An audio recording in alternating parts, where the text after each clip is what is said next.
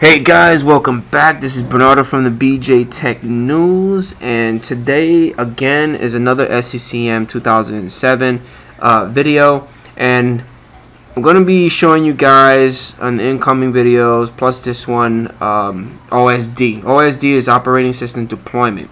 It's a huge thing with SCCM 2007 as well as 2012, and when you do research on this online, it's really, it's really out there. They don't really give you the information that you're looking for. For me, I was looking for some information on how to deploy an operating system to a machine that I just took out the box, and I want to place it on my network, pixie boot it, push a plain operating system with packages, and I'm done. A lot of the sites that I went to basically said that you have to do a computer association, a MAC address, and this. Look, I didn't want that. So I'm going to show you guys how to get all that stuff up and running the way I did it. Okay, so the first thing that you need to do is you need to deploy an operating system. So I'm gonna get into I already got into my computer management. We're gonna go into your operating system deployment because this is where all the magic is at. Now, boot images. The first thing that you want to do is boot images. I don't like touching these two guys. So what I like to do is make copies of it and have, just a copy of it. So the reason why is because if something happens to your original boot images, you're pretty screwed. And you don't want that to happen. So I am actually going to my site because you need to have a UFC path for this, and it's located inside your OSD, and I'm gonna do the 86 first. Okay,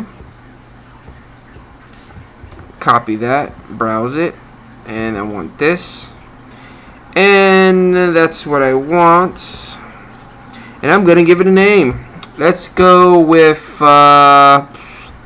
SCCM 86 boot image.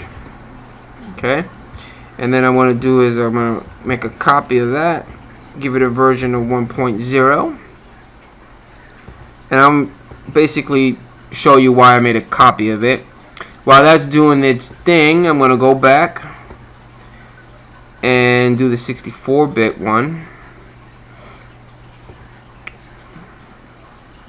I'm gonna open up Notepad, paste this bad boy, because I'm definitely gonna be needing that, and I'm gonna copy this because again we gotta add the 64-bit. And again, the only reason that I'm actually doing this is because I don't like touching the original boot images, because you always have the chance of someone deleting it, it's getting corrupt, and you're screwed, because then you lose your original boot images. So I like to actually make a copy of them and reuse them and rename them. Okay, so that's good. And let's do the 64-bit one. So it's the same process, guys. Add an image. I'm gonna point it to the 64. Remember that paste that I did. Point to that boot WIM image. That's great. Hit next. Gonna go back into my little notepad, and I try to keep everything consistent with the naming. 64 1.0, hit next, and I'm going to close this. Don't save. Okay, so it's completed, so we're gonna close that up. So now we got our boot images, and that's looking pretty sweet. I'm happy on that. We don't have, that's okay. So one thing I like to do for testing purposes is I like to go into my boot images and enable the command support, because that allows you, when something's happening, you could press F8 during the boot process, which I'm going to show you guys later on in the video. And you can actually troubleshoot. So I'm going to press yes, and it's going to update the boot image. Okay, so that's completed, and we're going to do the same thing with the 86 boot. So right click and go to properties and Windows PE, and then we're going to enable, press apply and press yes, hit next. Okay, so that's completed. We're going to press close and OK on that. So we're good to go with our boot images.